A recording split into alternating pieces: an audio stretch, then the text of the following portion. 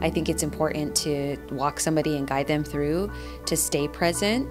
You know how we can go into other places with our minds, but he's like guiding you through. So it's like, oh yeah, okay, stay present. I felt like the more present I was, it was almost like the tremors happened more and a little bit more intense. It was very relaxing. I really liked the whole premise behind it, you know, really activating the muscle and then relaxing.